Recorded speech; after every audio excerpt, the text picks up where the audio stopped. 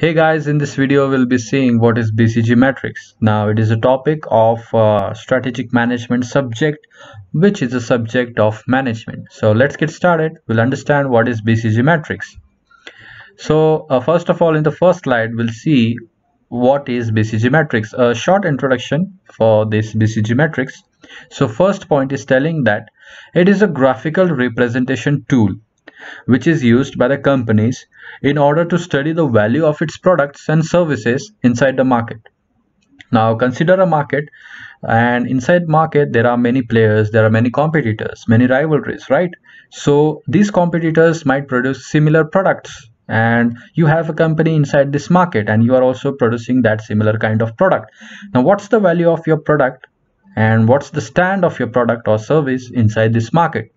So BCG matrix will tell you what's your value of the product, what's the value of your product, right? And this will be in the graphical form, so it is called as so it is a graphical representation tool which is used by the companies in order to analyze their products.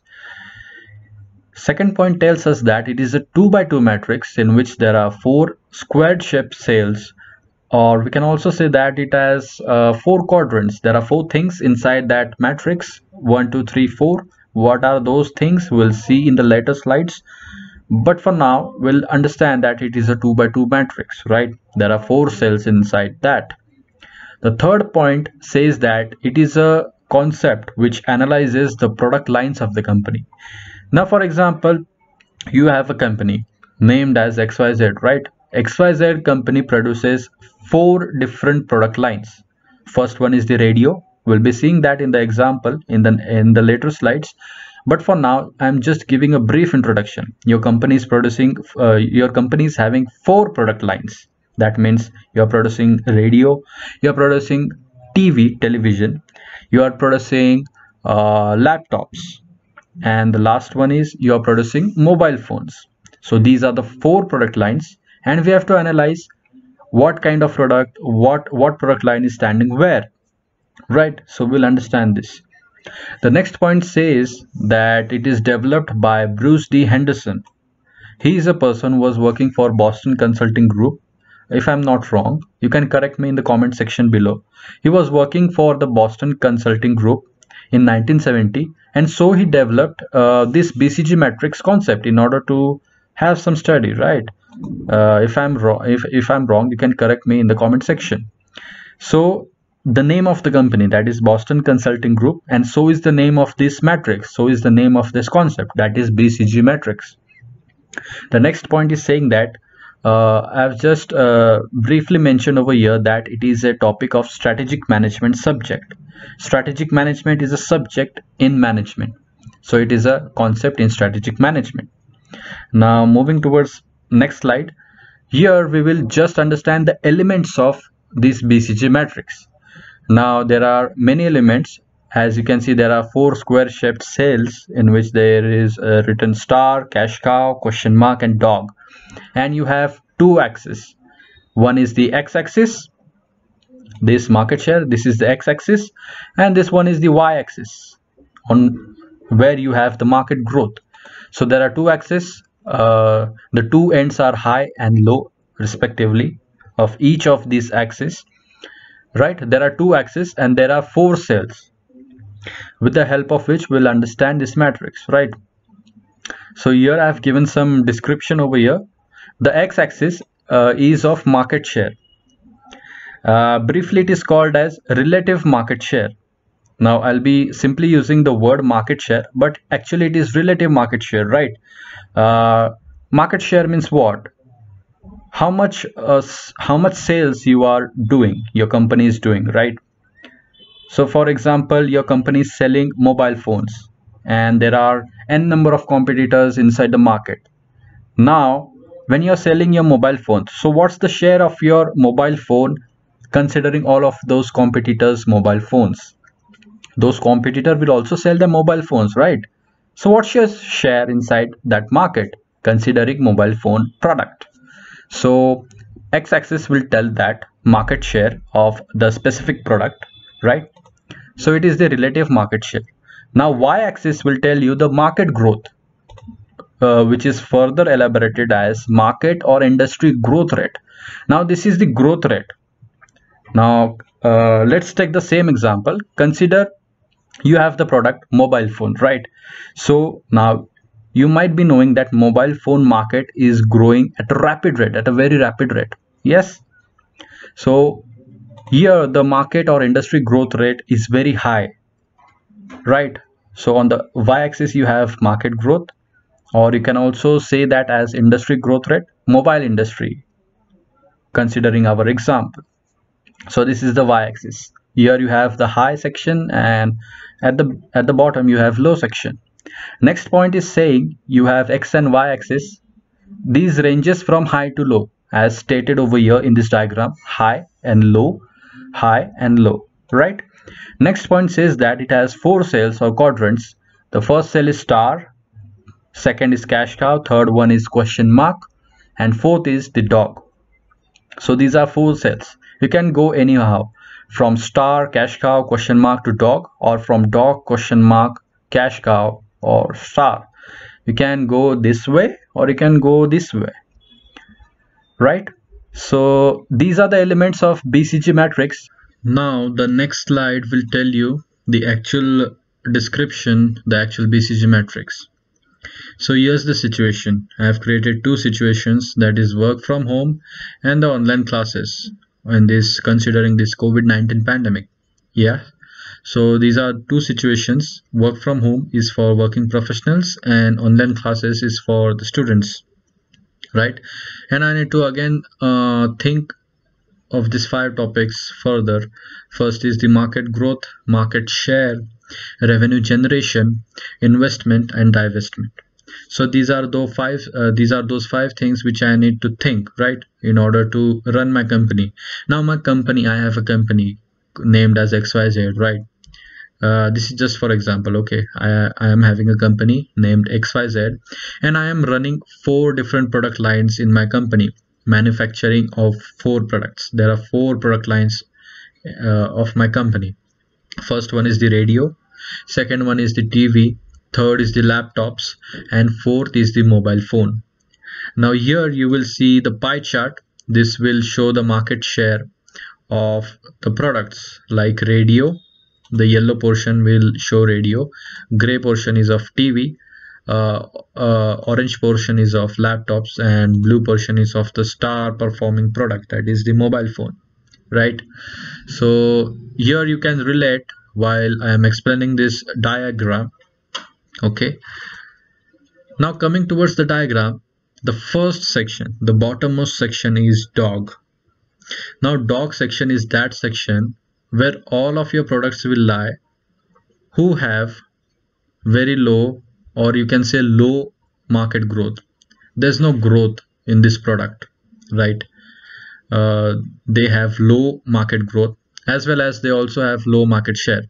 I mean, you can understand, if there's a low growth, these products will not be sold inside the market, and eventually they will not generate any cash, they will not generate any revenue.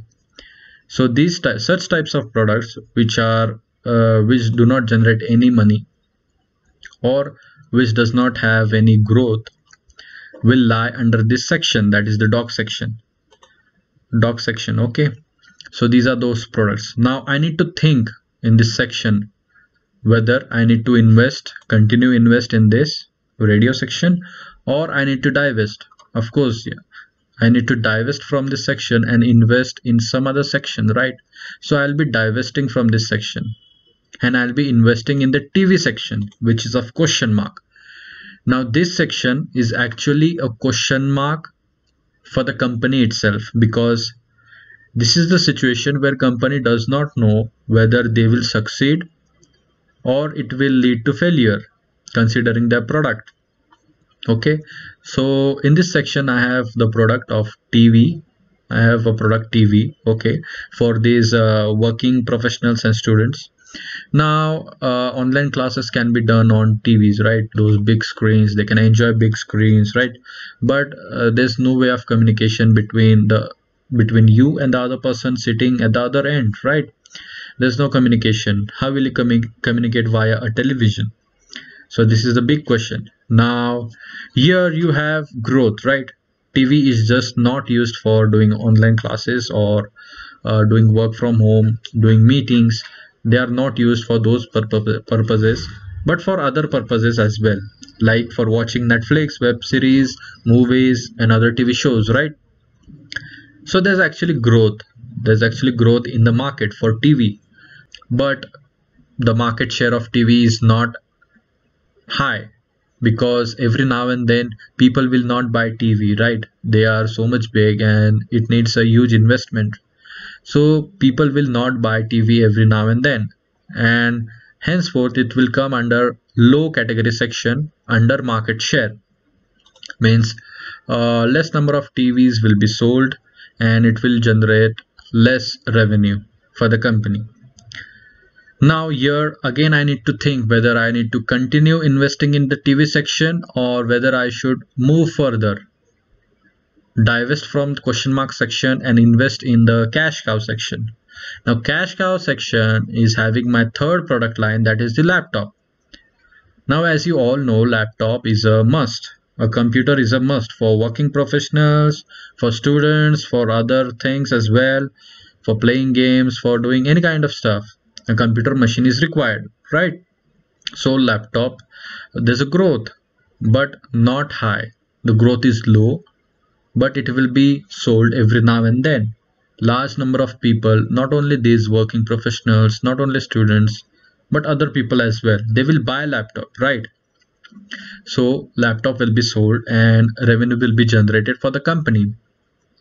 Now this section, that is the third section, the cash cow section, which I'm talking about, is the stability section. Here company will choose either to move forward, either to invest in the star product section, or they will continue with this product line, or they can wish to continue with this product line also, right? So there's a choice over here. Some companies need stability, they wish to have a stable working environment. Other companies wish to outperform, right? Now I wish to outperform. I will divest from this cash cow section and I will further invest in the star product section, which is the mobile phone. Now each and every person, right, from the teenager to the old people, right, the senior citizens, each and every person will at least use a mobile phone, right? So mobile phone market is a huge market. There's a huge growth. There's a tremendous growth in this industry, mobile industry. So it will lie under the high growth rate section, as well as it will also come under high market share section, because every now and then mobiles are getting sold, right? So I will generate lots of amount of revenue for my company. Now from a list of category of people, most of the time students will buy, or either the working professionals will buy, right? For their day-to-day activities, day-to-day tasks, people will buy mobile phones. So mobile phone will have a huge demand, and also the market share for mobile phone product will be also high. So this is that section. Okay, so this is the BCG matrix. Now a quick summary of this BCG matrix again. Now you can skip the video here itself, but if you need to again watch the summary, you can continue with the video. The first section, which is at the bottom most, is the dog section, which have those products which don't have market growth and which also don't have any market share. So such products come under the section called dog. The another section is question mark, whether where the company doesn't know whether to continue investing in this question mark product, or whether to divest from this product. They don't know whether this product will lead to success or will lead to failure, right? So this is the second section, known as question mark. The third section is the cash cow. Here you can continuously keep generating revenue for your company, but the growth for your product is low, right? You can continuously, on a continuous basis, you can keep generating revenue for your company, but the growth is low.